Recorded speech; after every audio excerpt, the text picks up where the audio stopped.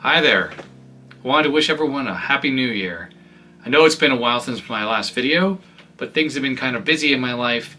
I actually had a lot of construction going on in my house, including redoing my entire basement.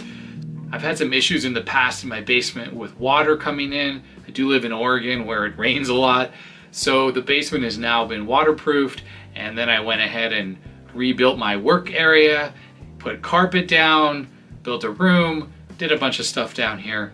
But because of that, I didn't have any place or any way to work on retro or old computers anymore, so that's why there was a lack of videos. But now I'm all done and I can start making videos again, and it's great because I have a bunch of stuff planned for the near future. But today I want to talk about something that I recently picked up on OfferUp here in Portland and I'm really excited about. Let's take a look. And this is it. What's in this box is actually what you see on the outside, a TRS-80 Model 4. I found this on OfferUp for just $80, and it belonged to someone who used to use it for software development apparently. Unfortunately, I didn't get to talk directly to the seller. There was an intermediate party who, brought this to me. But I figured $80 for something that was in box was a pretty good deal. I do have no idea if this works, and I haven't even taken it out of the box. So we're gonna look at it together and see what happens. So the box is in pretty good shape. If I roll it around here, we don't got much going on the side here. And this side, same thing. Unfortunately, this tape damage happened when they brought it to me just the other day. It had packing tape on it that I had to peel off, so that sort of ruined the box a little bit.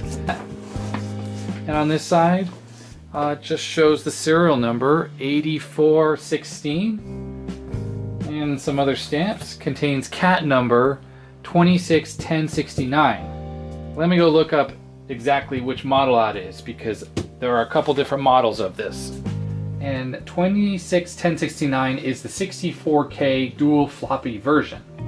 If it was 261070, that would be the later DeskMate, or the D version of the Model 4, that had different floppy drives that you kind of like twisted to close, and it was the later version and actually was sold until 1991. Now the 261069 comes in two versions. There's the regular one and then there's an A version. The A version is the gate array model that has a more upgraded, faster motherboard with some more integration going on versus the older PAL based motherboard. And from my understanding, the older one has a white screen, black and white, versus a green phosphor on the gate array, plus some other things. So we'll see what's actually in here. So it has a sticker on the top, which is interesting. It's a Radio Shack to Radio Shack shipping sticker. So it looks like it came from Radio Shack Store 603 in Woodland, California. And it was sent to a Radio Shack Universal Electric and Video 110 North Everett, or Everest. Unfortunately, the rest of this is gone, but there's an NE there, and I wonder if that's, I don't know, NEW. So I'm not sure where that is exactly. I'd have to look that up. Maybe that store still exists.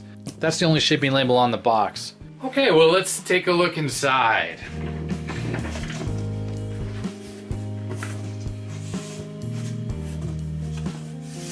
Aha, let's flip this around. So there it is. It's in the plastic, and I can see it has the dust cover on it as well.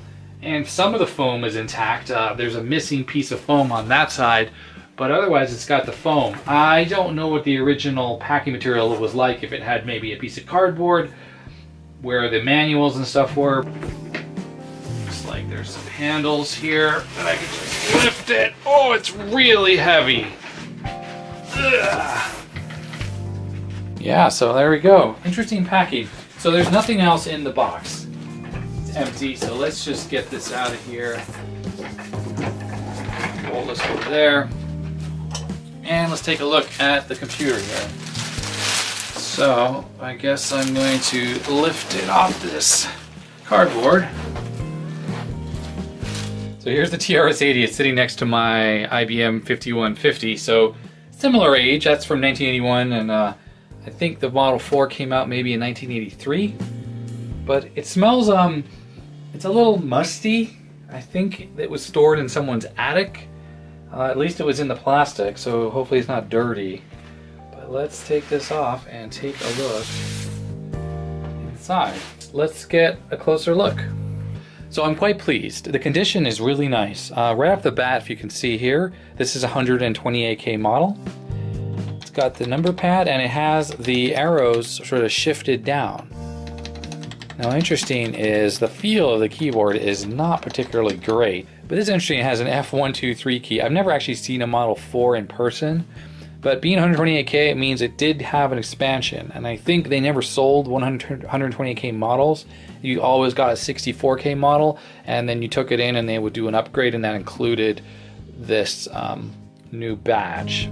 Here's a close-up of the 128K badge. This is the reset switch.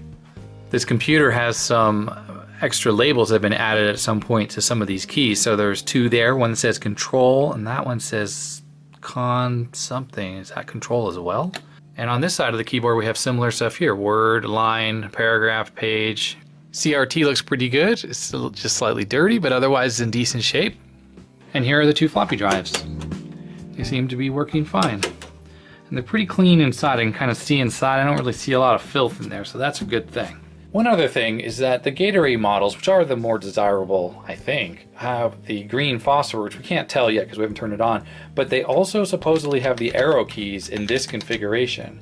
The earlier ones had arrow keys here and over here on the other side of the keyboard, sort of split. You had up and down on one part and left and right on the other. So I think this might be a Gatorade. You can't know for sure because people might have upgraded and mixed and matched parts. I don't know. I think there are also some Gatorade machines that have the green screen, but I went back to the older arrow key layout. One of the nice things about the TRS-80 Model 3s and 4s like this is the back is totally smooth. So if you had this sitting on a desk and someone was there, they didn't see a bunch of ports and slots and stuff like that. Of course, the negative is the connectors I think are all on the bottom. Now I thought I read online that the Gatorade model had a serial port that faced backwards. And there's no opening on this case, so I'm not sure if that means it's underneath and it faces this way or what exactly. So we're gonna have to flip this over and take a look at the cat number and take a look at the ports. So turning it on the side here, we get a look at the bottom here.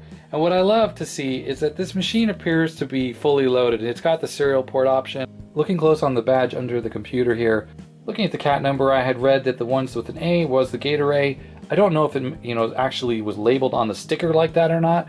But anyways, it does match the box as the serial number. But that means that this is not a Gatorade model. And I think the Gatorades don't have separate connectors here. I'm not too sure. We'll know for sure when we open it up. But it's funny that it's got that keyboard that is more like the Gatorade one. And yet the bottom here seems like it's not a Gatorade.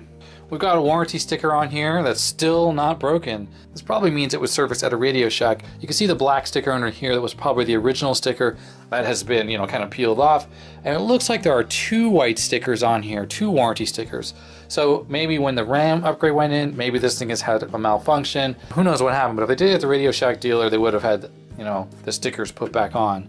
We have a sticker that describes how to connect everything when it comes to the ports on the bottom of the machine, so that's kind of handy. These two knobs here are the brightness and the contrast for the CRT. And down here we have the power switch, which incidentally was actually on. So I don't know if someone's tested this or what, but at least when they unplugged it, it was in the on position. Burn in and proud. I don't quite, is this like Tandy Corporation of America, burn in and proud? So this is like testing? This stamp is on the box as well. I didn't know what it was. It's harder to read. Now one last thing I need to do before we try turning this on is give it the sniff test.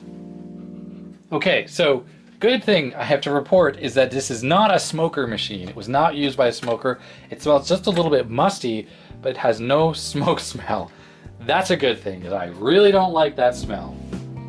I'm just gonna go for broke, and I'm gonna plug this in and we're gonna see if it turns on. If it pops, it pops. Alright, I got a power strip over here. It should be off now. Let's see what happens when we hit the power switch.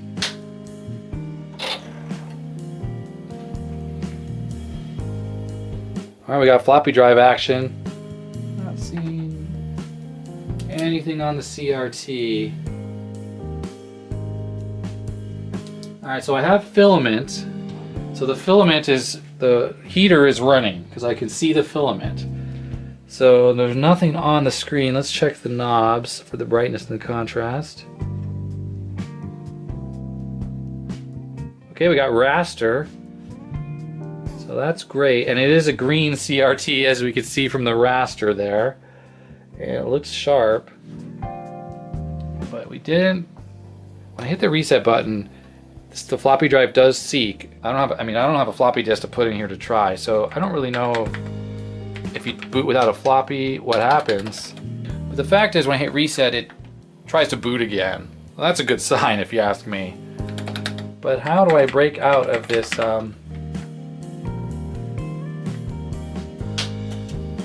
There we go. I thought so. So it says cassette. Hit enter, memory size. So I think I held down break. So when you boot a Model 4 without a floppy, uh-oh, we're getting noise. Smoke. Okay, so I bet you they got a little blow there. From the smell of that, that's a capacitor, and I wouldn't be surprised if that's the input capacitor on the AC line. Ooh, that stinks. That smells real bad. Those capacitors are little square film ones. I had that happen on my Apple III actually, and it doesn't cause any damage. It's just on the AC input side. I'll just need to open this up. I'll just remove those capacitors. But inevitably this thing will probably need to be recapped anyhow. But I'm not too worried because it still was running when the smoke was coming out there. So I have a feeling, and judging by the smell, I think that's just the filter cap. Okay, after the smoke was let out, I have it up on the workbench here, and we're going to open this up and take a look at what happened inside. You just put a towel on the side here, and you put the machine up on its side like this, and then we take the screws out.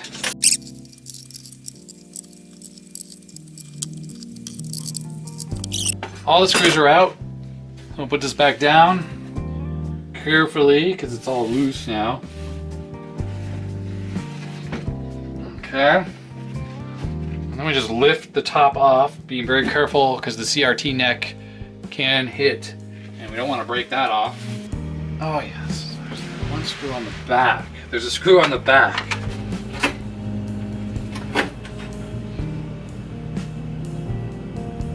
Okay. There we go. There was just a little ground cable. It wasn't, I didn't have to disconnect it. Okay, so that's how you do it. A little differently. A little different than newer computers. Alright, I've gone handheld, so I apologize for the shaky cam, but it's the only way I can really get it in. So the keyboard here is sitting on mounts. There's 4 screws, 2 there and 2 here. It looks like it has a thin membrane type cable that must run to the motherboard. Here are the 2 floppy drives. So these are just sort of normal PC compatible. These would work any PC from the old days. I don't know, these might be single-sided double density drives. I think the Model 4s were all double density. Some of them are actually double-sided, so I'll be able to take a look. Actually no, I can tell right off the bat that these are single-sided drives because that's the cable that goes to the head. And right there, you can see it as well. It's a little dark, but there is only a single head on these drives. So these are single-sided drives. No big deal. You can use PC drives like that are double-sided. They will fit in here as well. So it looks like the power supply on the Model 4 for the floppy drive unit is a combined unit. On the older Model 3s, it's actually a separate unit. Then if you add the floppy drives, you get a second power supply. See this thing right here?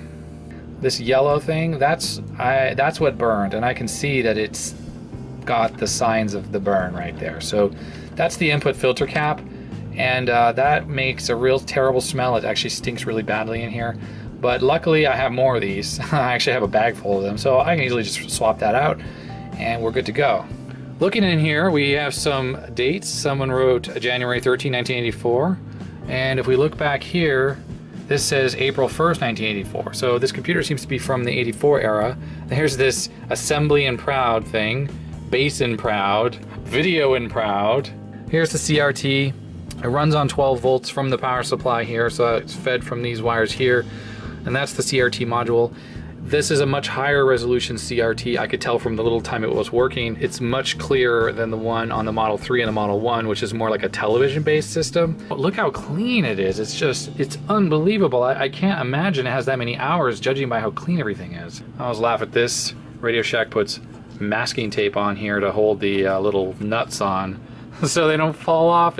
And then back here in this metal cage is where the motherboard is. I'd have to take this all apart to kind of see what's going on, but I mean, I'm judging by the fact that this has the arrow keys, it's 1984, and it has the green CRT. This must be the gate array model, right?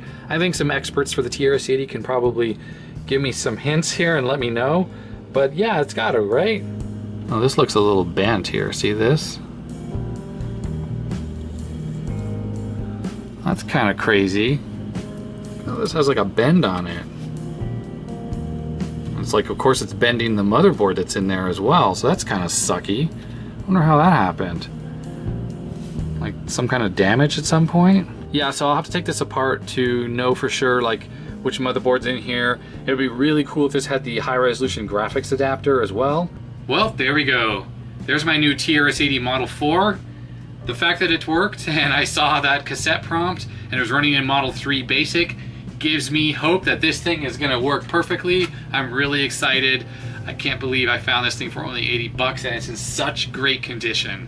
In the next video, I'll do some repairs. We'll take it apart further, take a look at the motherboard. I'll have some discs that I can try on here and we can kind of see what this thing's all about. Thanks for watching. Put your comments and your questions in the comment section below. And yeah, I'm back, so more videos will be coming soon. Thanks. Bye.